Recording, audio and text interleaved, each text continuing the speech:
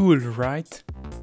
So let's see how we can use the Windows terminal to manage our SSH servers. First thing, open the Microsoft Store and install Windows Terminal. And now we have to set up the SSH config file in order to connect to our server.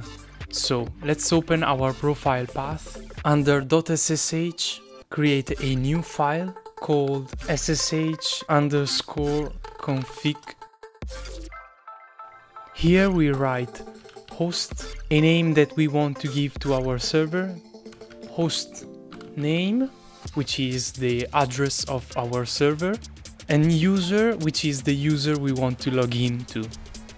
Let's save the file and close it. Now, if we open our terminal, we can see that if we simply type SSH Raspberry, we will automatically log in into our server.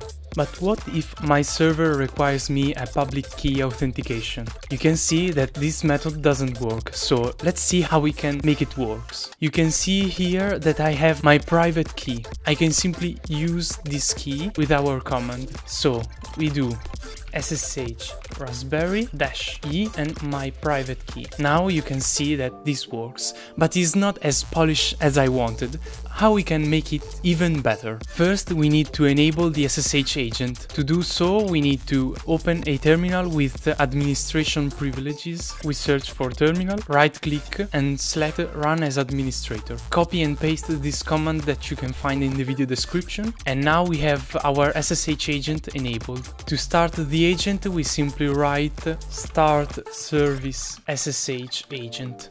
Now our agent is up and running. To add our key to the SSH agent, we write SSH add and we drag and drop our key on the terminal. And now our key is stored safely in our SSH agent. You can even delete our key from the folder. If we try to connect to our server even without specifying the private key, it should work. But there is another thing that we can do to make it even better. Create a new profile under settings and call it, in this case, Raspberry. Create in your .ssh folder a new file called ssh-raspberry.cmd. In this file, write the same command, ssh raspberry, and save it.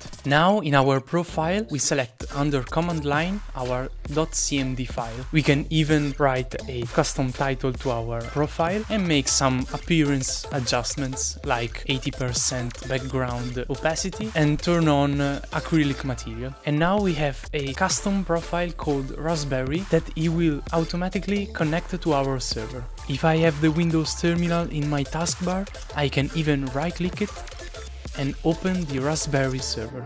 If this video was useful, please leave a like and subscribe. Bye!